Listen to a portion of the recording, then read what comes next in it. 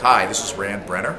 I'm President and CEO of Licensing Consulting Group. I specialize in working with intellectual property owners to monetize or make money off their intellectual property. I also work with companies or entrepreneurs who are seeking to acquire intellectual property and make money off that intellectual property.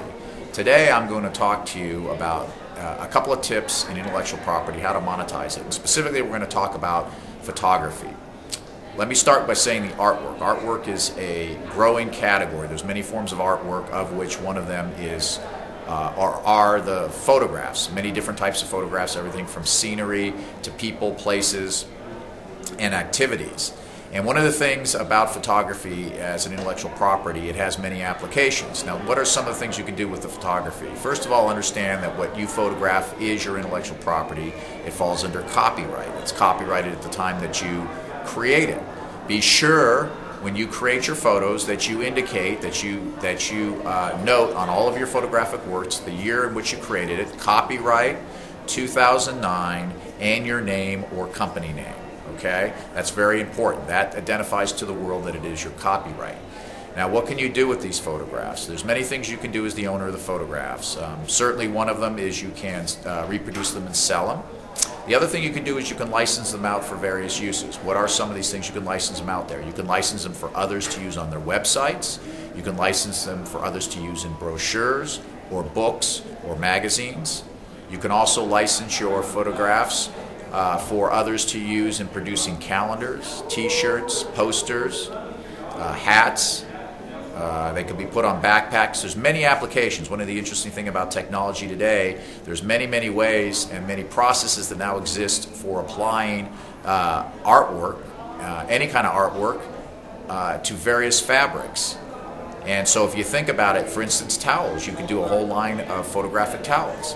Maybe you take pictures of the beach. Why not do a line of beach towels? Beach towels, get it? No, never mind. So these are some of the ways that you can monetize, is what the word is, your photographs. Now, some of the other things you can do in marketing these photographs, maybe you want to place some of your photos up for others to use for no charge, and you do that so that they can get an idea of the type of work that you offer. Okay, you can also offer your work for hire, where others can hire you to do the photography, and then through a negotiation, either they hire you work for hire, which means they own all rights to it, or if you do work for them, you can own the rights to them. So there's many ways that you can apply your photography know-how. Now, it's important to know that obviously photography is a visual medium, therefore you should expose it in as many visual platforms as you can. The web, the internet and website is obviously one of the most important. Now, I know many of you may be thinking about, well, I have photography, I put it up on the website, somebody's going to steal it. It doesn't work quite that way. First of all, most of the images that you put up on the website are going to be very low resolution anyway, or you should put them up as low resolution. That's one form of protection.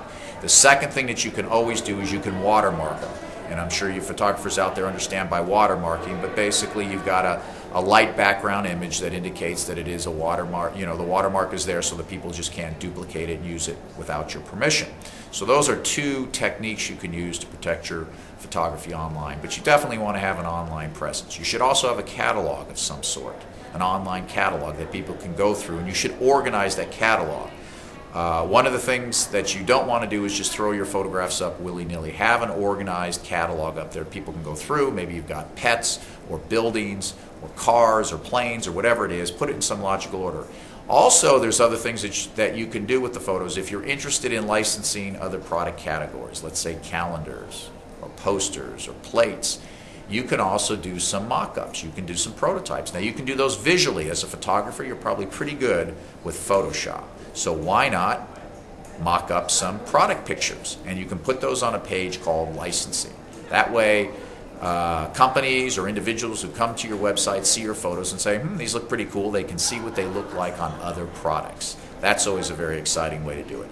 The other thing that you could do with your photos, there's many sites out there today that you can produce on-demand products. For example, you can sign up with, I believe it's called Zazu or Cafe, one of these types of sites where basically there's all this merchandise being offered, and you can offer your images on this merchandise, but you don't have to produce anything till they actually order it. And from there, it's done automatically. They can use your image; it's applied to the cup or the T-shirt or the hat or whatever it is. That's another way for you to gain exposure for your photographs. And then, of course, other tips for you that you might want to think about, perhaps. Getting exposure to online ebooks, online magazines, any place that you can showcase your artwork, your photographs, make them attractive. One of the things to understand about licensing photography is the image appealing? What is the application? Have people seen it? Many times you may have in your collection a lot of photos that you took years ago and you never thought much about it. You might want to take a look at them again. New technologies let you touch up these photos, create new ways of viewing these photos. Those are all opportunities for you to create new intellectual property around your photographs. So these are just some tips for folks who are photographers or looking for ways to leverage their photography beyond perhaps just being paid to take the picture. So again, my name is Rand Brenner, President of Licensing Consulting Group. I hope you enjoyed our time together and found a few of these tips informative and give you some tools to better monetize your photograph collections. Thank you very much.